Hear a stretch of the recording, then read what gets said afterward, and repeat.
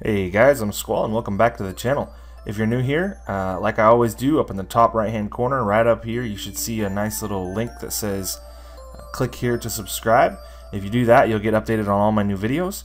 I want to let people right off the bat who come for my gaming videos, this is a Windows 8 tutorial. So if you don't like Windows 8, or if you don't like tutorials on Windows 8 and you're more here for my gaming videos, you might want to click off here. I should have another one go up here pretty soon, Black Ops 2 or some Minecraft. I'm thinking about doing some Xbox Minecraft. So just keep your guys' eye out for that. Anyway, today's topic is going to be a really quick one. It's going to be how to disable your Metro UI, or I guess enable the Windows icon so that you get your old Windows 7 feel back. I had a couple of people who were interested in it, so I thought I'd put one together. Now, it used to be you could do a regedit hack or go through your CMD. That doesn't exist, they removed those. Now there's a program you can get, and it's a third-party program, or there is a way you can do it with your Windows 7 disk. But personally, this program, it's only $5, and it's a really neat program, and it's called Start 8, and it's made by startdock.com, and then this is where you're going to want to go to find it.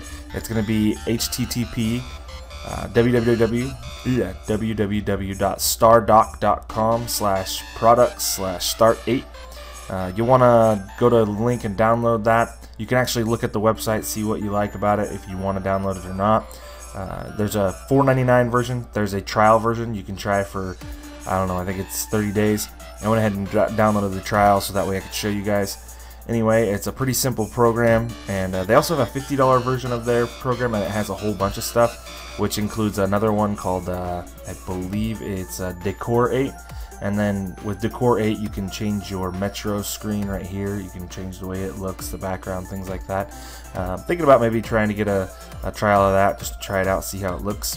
Anyway, let's go ahead and jump into it. The first thing you do is you need to go download it. Once you've downloaded it, you'll have to enter in your email address. They'll send you a link. I promise it's safe. They'll send you a link to go download it. You download it and you will have this. Now, the first thing you'll notice is as the administrator icon, that's going to tell you that you need to run as administrator. So instead of just double clicking it and opening it, you want to right click on it. Oops. Right click on it and go run as administrator. And then you're going to say yes. You're going to want to agree to the terms, next, next. If it has anything that pops up and says install this toolbar, things like that, always remove those, uncheck them. My sister is the worst, I swear. I just got her laptop the other day, and she had about 9 toolbars on her Explorer browser. So anyway, make sure you guys uncheck those. This is it. This is your screen. As you notice, a little menu popped up, or a Windows icon popped up here. You can jump back and forth for different versions. I'm going to show you real quick some different things. We're going to close this right now. It's installed, so we're going to close it just to show you what the default looks like. So once I close that, there you go. That easy, that quick. It's just a, normal Windows 7 look to it. Now, there are some different things with Start 8 that are, some add-ins, okay? So if I go to the Start 8 and I say, how about Windows 8 style? And I can change the way this looks, but let's just go click on Windows 8 style just to see what it looks like. There you go. So now you have your Start button and you have your Windows 8 Metro UI, Start screen, whatever you want to call it. So you can change that. So let's go ahead and do some more changes. So let's go to here and then let's type in Start 8. Click on that. You can change it to tall, wide, large, full screen. So let's go to full screen and see what that looks like. So we're just going to close that and boom. Looks just like your Windows UI. So pretty simple. I like it. It has a lot of customization. So let's go ahead and jump back into that again. So we're just going to open that up. Start A-R-T. Start 8. And then let's see. So we're going to go back here. Let's say we can configure. You can configure what is displayed within your start menu, just like any other start menu from Windows 7.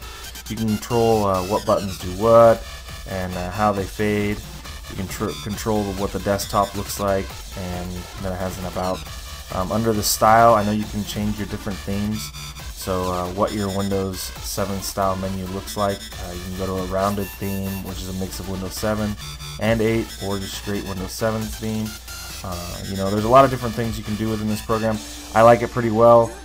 It's a lot of you know, it helps people switch back to that menu if they want it. Me personally, I'm gonna stick with the Windows 8 Metro.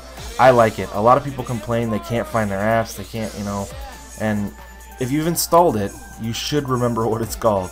So if you're new to computers or you just don't like it at all, you can switch to this. But personally, me, you know, I'm gonna go back to the Metro UI. So real quick, before we end this video, I'm gonna go ahead and show you how to uninstall it and go back to 100% Metro.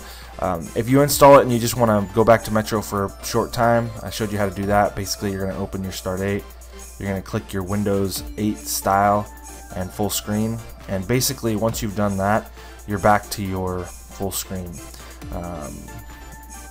Windows 8 Metro UI look.